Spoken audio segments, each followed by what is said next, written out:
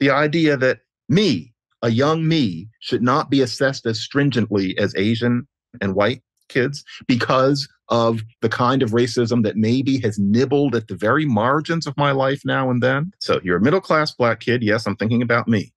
I did not suffer anything I would call disadvantage. I knew what racism was in many ways. I've written about it. I still do.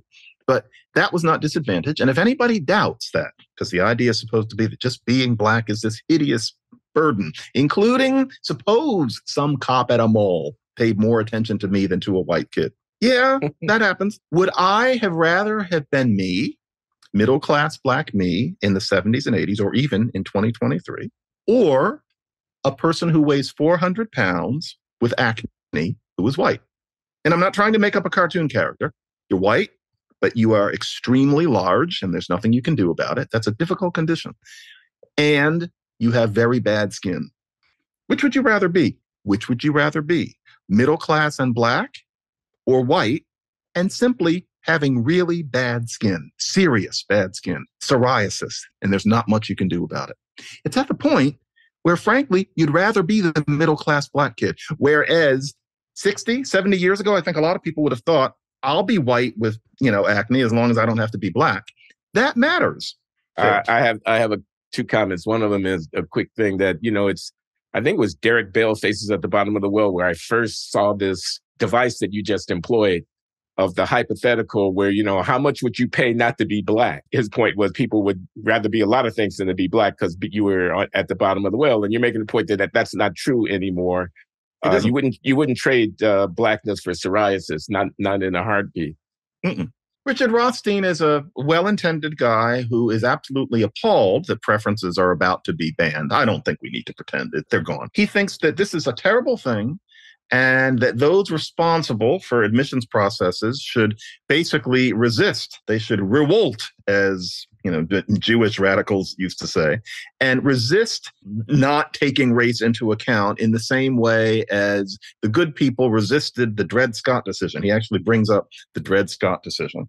And what really bothers him is that if you don't have racial preferences and instead it's socioeconomic, you bring in poor Black kids, but not middle-class Black kids. The idea that you no longer get a preference if you're Black and you didn't grow up disadvantaged. For him, that is rank injustice, because to be a middle-class Black person is to be subject to the forces of what's called societal racism as well. And that therefore means that middle-class Black kids should have preferences. Now, preferences is a very euphemistic word. What he's saying is middle-class Black applicants should not be expected to have grades and test scores as high as other applicants. And I contest that. I can understand saying that in 1966 because of what racism was like and because racial preferences are a benevolent and in their way wise experiment. But for somebody to write that in 2023, and so Richard Rothstein, and he's a man of a certain age and then some, he's stuck in a way of thinking that no longer applies to the present.